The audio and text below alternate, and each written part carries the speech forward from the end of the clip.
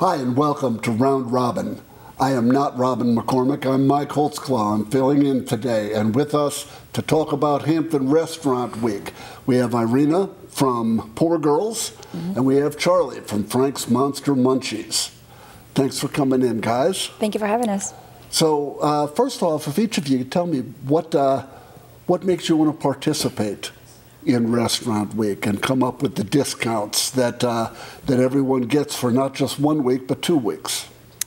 Well, I think it's a great opportunity to not only advertise your restaurant, kind of bring the community together, that everybody can come and try different stuff. But what I like about it, it's not only the weekend special. Every weekend at the restaurant, we run specials, and we work really hard on advertising them. We work really hard on creating something new, come up with the new ideas. But not always people can make it that one weekend. Something comes up or something else. So to have a restaurant week, and not only, like you said, 1 week, but 2 weeks, it's a great opportunity for people like, oh, I can make it on the weekend, but I can stop by for lunch on Monday, and I can go there for dinner on Thursday. So that's a great way to kind of, expand that specials and show people your creativity and show what else you can do. And I think it's a great opportunity to advertise your restaurant and show what the Hampton is all about. Charlie, how about you? I know Frank's Monster Munchies has been a popular food truck for several years, but less than a year as brick and mortar. Is this a good way to introduce your storefront place to new people? Absolutely. I mean, we're still in a lot of the growing stages with our restaurant. We don't do the food truck thing anymore. That was just a step to get into this direction of opening the cantina. But yeah, we've been open for 11 months, and Restaurant Week gives us a great opportunity to help feature and highlight us along with other great restaurants in Hampton. Not only just for the specials, but for people to kind of just be able to realize where we're located, because we're kind of tucked away in a shopping center, in Tide Mill Center, and this is the beginning of Restaurant Week right now for the first of 2 weeks, and we already had really, full lunches and dinners and stuff, so it's working great. I'm glad to see new customers coming in, and it's definitely going to help us growth and maybe stick around a while. So in Restaurant Week, we'll run through March 17. You mentioned new customers, and I was going to ask each of you, I don't know, I mean, I'm sure you're paying attention to it. To what extent is Restaurant Week bringing in new people saying, I've never tried Poor Girls, I've never tried Frank's Monster Munchies, and Restaurant Week is an opportunity to come someplace I haven't been before, as opposed to regular customers saying, this is one more excuse to come to my favorite place?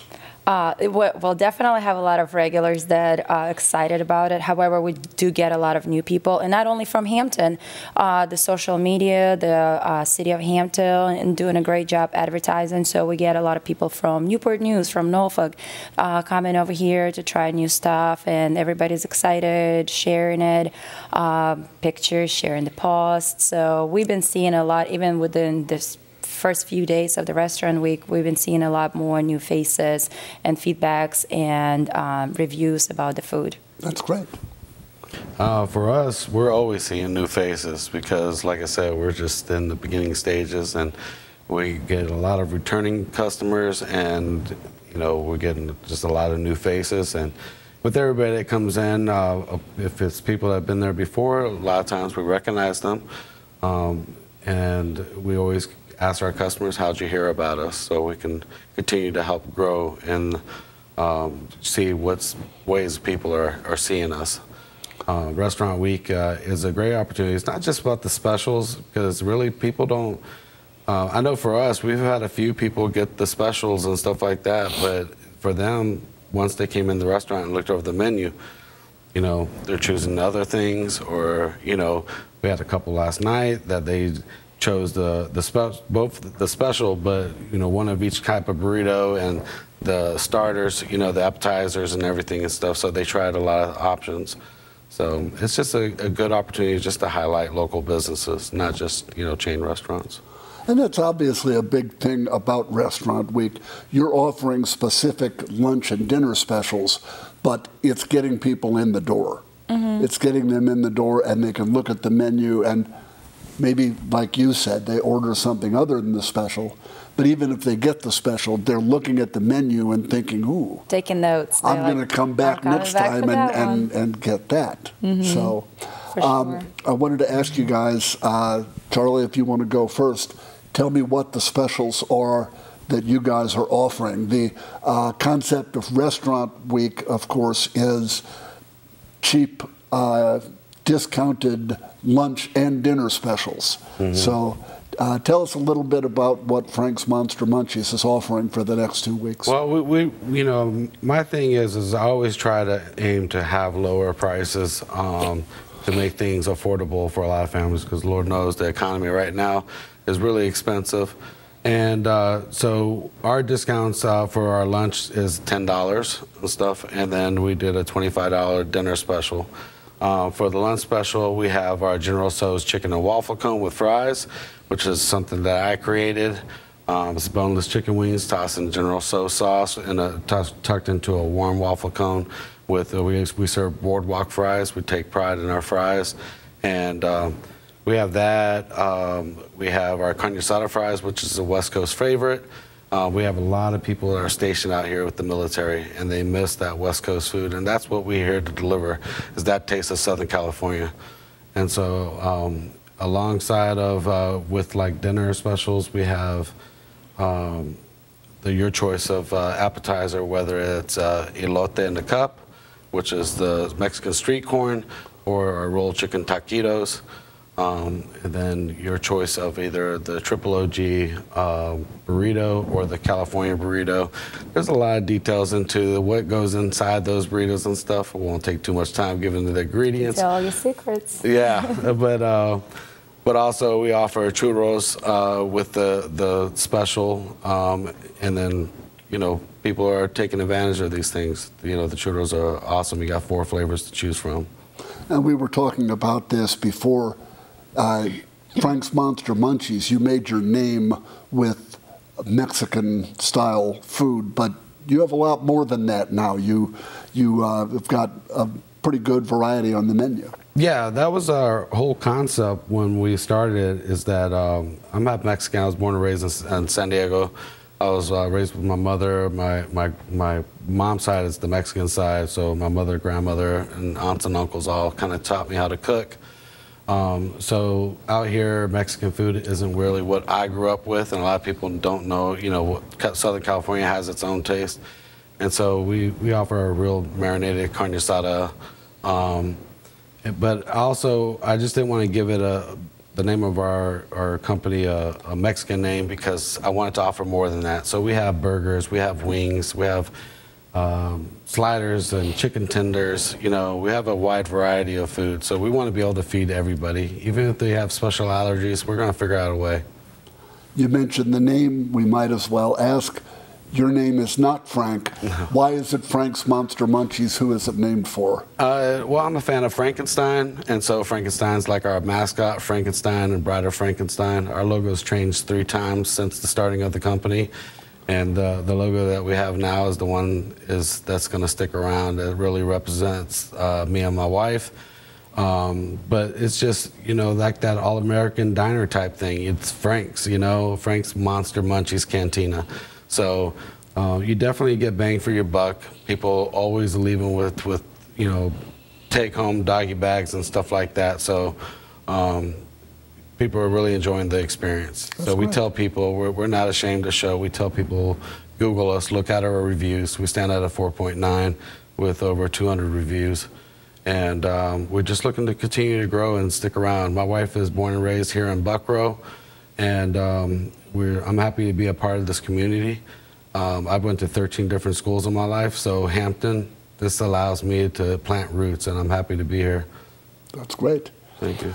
Irina, talk a little bit about the specials that Poor Girls is offering. So we are offering $15 lunch and $35 three-course dinner. For lunch, we're featuring our she crab soup, as well as you can choose the Caesar salad or house salad. The main course for the lunch is actually pretty exciting. It's our lumbo crab meat sliders, and we're very proud of our crab cakes, as well as our crab dip. Like I said, it's nothing but a lump crab meat. It's not much filling, so it's really, really good. And the other sandwich we're featuring is for people that not much into seafood. We have a New York strip sandwich with a basil aioli, onion jam, lettuce, tomato, provolone cheese on a ciabatta bread.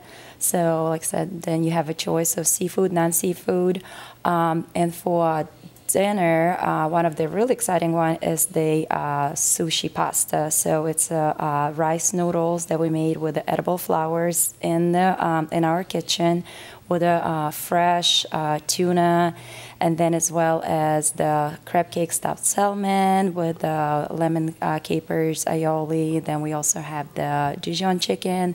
Like I said, trying to kind of like give an option for people that do like seafood, but obviously not everybody can do that. So we have chicken, we have salmon, we have New York strip, we have crab cakes, as well as our beer battered cheesecake made in a house. So that one is amazing and delicious. So talk a little bit about that cheesecake. Oh my God, my chef, Jan, want to shout out her happy birthday today. She's an amazing chef, and this is her family recipe. It's very light and fluffy with just a touch of the marshmallow puff on top. Like I said, it's just really good. So I can't really describe. You have to come and try it. Now, where does the beer work into it? Is that in the crust? Into the cheesecake into itself. The actual batter. Mm-hmm. Wow. So it's a beer batter cheesecake. It's amazing. Now, Poor Girls is downtown, and we were talking beforehand. It seems to me like only yesterday that you guys moved into the space that used to be the Tap House. Mm-hmm. Tell me what you guys have worked to make the feel of Poor Girls. What should people expect when they come to Poor Girls? Well, we're about to celebrate 6 years and just end of this year. It's been a work, so you kind of like working with the general public. You're trying to cater kind of to everyone. So on our menu, we have a lot of seafood, but non-seafood options. We have burgers, we have pastas, we have crab cakes, we have crab legs, as well as the wings and nachos. So it's a really big variety of different food, pretty much for everyone. We run different specials every night. We have our tapas and bourbon on Monday. We have Taco Tuesday and margaritas on Tuesday. We have seafood on Wednesday, oysters and shrimp and trivia night on Thursday. So kind of like trying to get a little bit of everything for everyone. Our brunches became a really big thing. So we have brunch on Saturday and Sunday, full menu. And since they got really popular and big demand, so we decided to run a limited brunch menu Monday through Friday as well. So our gumbo grits and shrimp and grits on the weekends are a huge popular thing. So as well as just breakfast tacos or regular tacos. We have shrimp tacos. We have, not trying to steal Mexican, but it's definitely not. It's a little bit more like American cuisine than Mexican and stuff. So we have, like I said, a little bit of everything, and we actually trying to launch a new menu by the end of this month. So we're adding the New York strip sandwich to our menu. We're adding a few more new pastas to our menu, as well as a few new appetizers. So you definitely don't want to miss it out and come check us out. Like I said, we have a little bit for everybody. And that's going to be, you're hoping, by the end of the month? Yes. It's pretty much actively working. We just have to order menus, and we're ready for everyone. And of course, Poor Girls, it's a great, the place looks great. Thank you. It's a neat place to sit and have dinner? We actually in the process of a little bit of remodeling, trying to freshen up, and it's been 5.5 years since we opened. As well as downstairs dining, we have upstairs seating, which is actually way larger than our downstairs. So we've been having a lot of rehearsal dinners. We've been having a lot of weddings, actual weddings. So people married upstairs, the 4 girls. We have baby showers and rehearsal dinners. So that's another kind of venue that we go in with at Four Girls, not just the restaurant that you can come and sit down and have dinner, breakfast, lunch, cocktail, but if you have any special events, we have a private upstairs space for anybody that's looking to do something like that. Soon enough, the weather's going to be nice. We're going to have the downtown Hampton block party again. People can come out, eat on the patio. Yes, we are definitely excited for the better weather. We have an amazing outdoor seating, thankfully for Hampton City that provided that for us. Excited for all the fun festivals. Blackbeard Festival is just in the first weekend of June, I believe. And then the block parties, and I'm sure there's going to be more music, live music in downtown Hampton in general. And I feel like when the weather is nice, people are just happier and more excited to go out and dining or experience just walking down the Hampton, downtown Hampton. So we're excited for the better weather for outdoor seating. Last thing I want to ask each of you, and you kind of mentioned this, but it's another one of the great things about Restaurant Week is it gets people into local, unique, locally owned restaurants and bars and whatever, instead of going to chain restaurants that they have in every city in the United States. There's one Poor Girls. There's one Frank's Monster Munchies. Why is that such a cool thing for diners? I think supporting local business and your local people that, like we talked about earlier, Charlie's wife has been here, born and raised. Hampton became my family and home for now 13, 14 years, and I absolutely love to be here, absolutely love to be part of this community. And it's just wonderful to support each other, wonderful to go and spend time with the friends at the local restaurant that you some way either friends or you're related or you became friends and family. I'm from Ukraine, so I don't have any family here. And then in just a short 13 years being here, Hampton, my regulars, my employees, my customers became my family and friends. So, and that's the part of that local restaurants, local people that became friends and family and support each other. I mean, exactly like she said, it's great to support local restaurants, local mom and pops, family-owned restaurants. Our customers do become our family and friends. I can completely understand what she says, you know, because Hampton's a tight-knit community. Everybody seems to know each other. And, you know, it's good to be in the in crowd, coming as an outsider.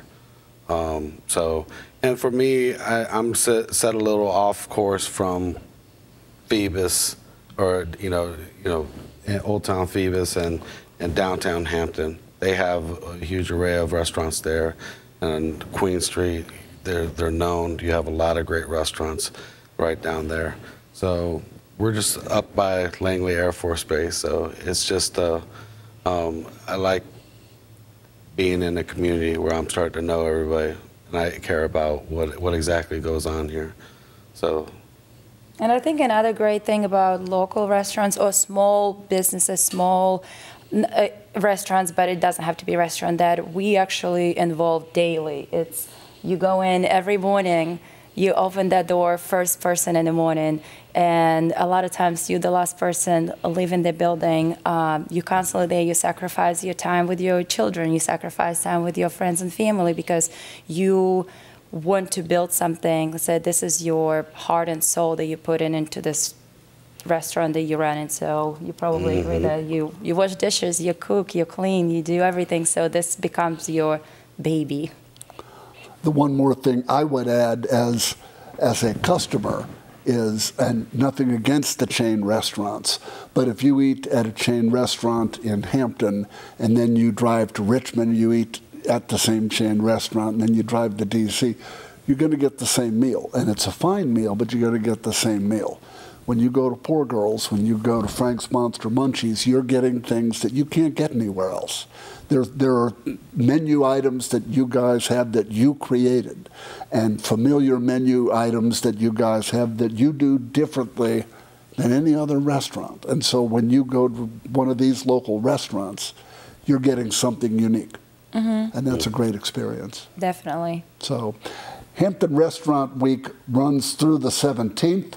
More than a dozen restaurants are participating, including Frank's Monster Munchies on North Armistead and Poor Girls downtown. And if you go to Poor Girls, congratulate Irina. She is a recent new American citizen. Yes, thank you. Thank you. Congratulations. Thank you. This has been Round Robin. Thank you so much for watching.